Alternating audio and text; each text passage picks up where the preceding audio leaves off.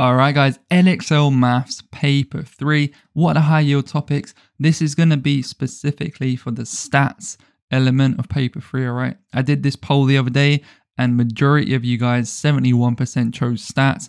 I'm incredibly limited for time. It's literally 11:39 p.m. right now. I am bare tired, but I've been working really hard to get this done for you guys.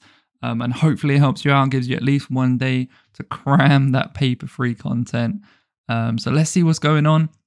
If you guys haven't seen my paper 1 and 2 pure videos, I essentially have analyzed every single past paper from 2018 to 2023. So 6 papers in total to see where the high yield topics are. So essentially, if you're not aware, high yield topic is just a topic that has favoritism by the exam board of things they need to show and test you on. Normally it's the more difficult topics at second year, right? That's what you're going to be tested on, and that's what we're going to look at.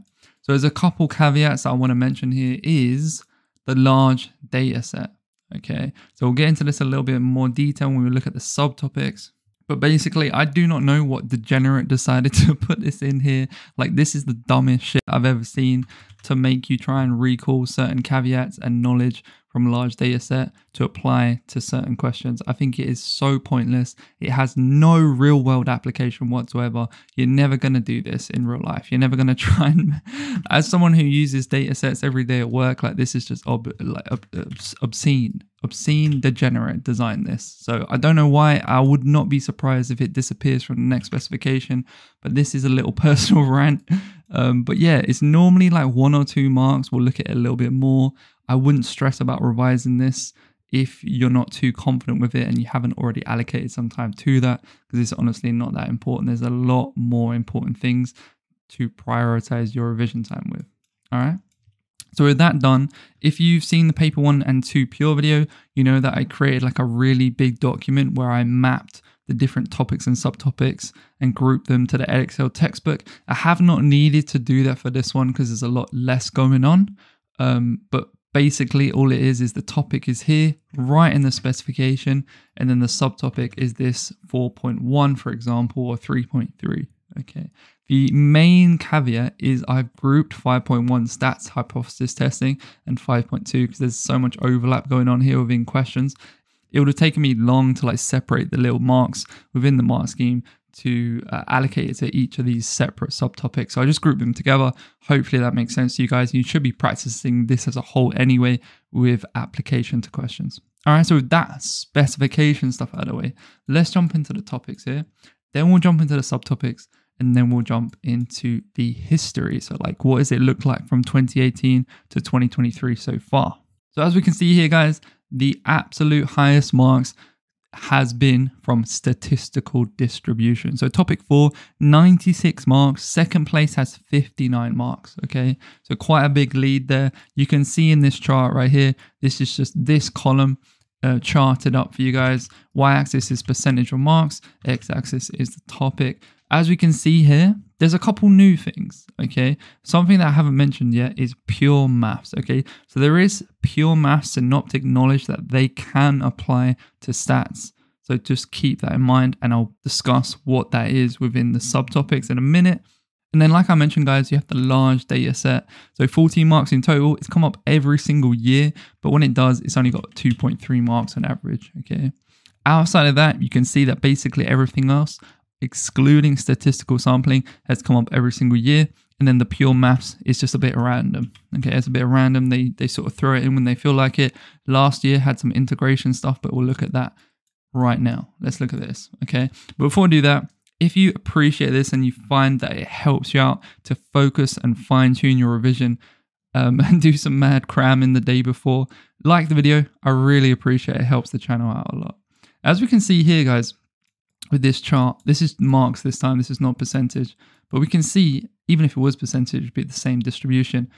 We have basically a linear decrease from the highest subtopic to the lowest, which I think is really interesting. So basically, there's some mad high yield stuff going on up here, okay? And that's what we're going to focus our time on, hopefully, the day before the exam. So in first place right here, we have normal distribution. Okay, and then you got binomial distribution in third place. So obviously, like you can see here, that is why this is the highest topic overall. There's a lot of marks going on, 24% collectively. And then from there, you have probability fundamentals. So this is everything that you do in year 1. I don't think I have it here, but if you open the Edexcel spec, guys, you will see 3.1, and everything that's in there is what you need to know for that topic, okay? It's basically all the year 1 stuff you do. You also have conditional probability and then the year 2 probability as well. This topic isn't just conditional. It is mainly that, but it's also some of the year 2 stuff you need to know, okay? Then we have bivariate data. This is mainly scatter graphs and correlation, okay? There's some other areas within that, but so far it's mainly been scatter graphs, okay? Now with this outliers and inference, it's mainly outliers from box plots. That's what it's mainly been so far. There's other little areas that are involved. Let me rub this out so we can draw on again. But yeah, for the most part, let's make this a little bit less thick. Okay, hypothesis testing with normal distribution. Okay, so remember, like I said, guys, I've grouped 5.1 and 5.2 back into 5.1. Okay, so you've got the binomial and then you've got the application where you're actually conducting the statistical tests. All right, that was hard to say. So that is what 5.1 is, if you weren't too sure. So outside of that, guys, measures and center of spread has come up every single year. This is basic, like mean, variance, standard deviation, interquartile ranges, stuff like that. Okay, it's really important that you get to grips with those fundamentals. It will help you a lot, and you normally have to apply it to some sort of diagram or table. So normally, so far it's been like a box plot, stuff like that. Okay. And then, like I mentioned, guys, you have pure synoptic knowledge. So twice, so it's come up twice so far, arithmetic sequences, they've integrated that into the stats. And then last year, there was 8 marks available for an integration question. Okay, there was multiple subparts to it. I think it was up to part F in total. And a few of those questions were to do with integration. You had to do integration by parts and area under a curve. Now, area under a curve is actually explicitly mentioned in the stats portion of the specification. I can't remember exactly where it is, but it is there. It doesn't mention integration, but it definitely mentions area under a curve. So that's probably why they put it in. Is it likely to come up in 2024? I don't think so, because it came up last year and that was the only time it's come up, as you can see here. Okay, so I don't know if you want to screenshot this, so you get it on your phone or whatever. And then you can just bang out some past paper question revision on physics and math tutor, or however you do your revision. Okay. This probability distribution is all the year 1 stuff before it jumps into binomial. If that wasn't clear, I split 4.1 into part A and part B. This is the binomial element.